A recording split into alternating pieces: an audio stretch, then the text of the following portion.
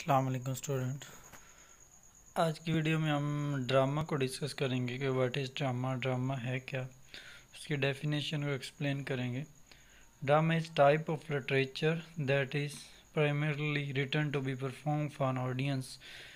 When reading a play, it is important to keep certain features of drama in mind. Some of these features relate to drama as a literature, others reflect its character as a performance. Means आप कह सकते हैं drama literature की एक type है जो perform किया जाता है in front of audience. Means drama को आप कह सकते हैं it is perform in the front of audience, मतलब जो भी लिटरेचर में परफॉर्मेंस हो means in front of audience, you can say that it is a drama.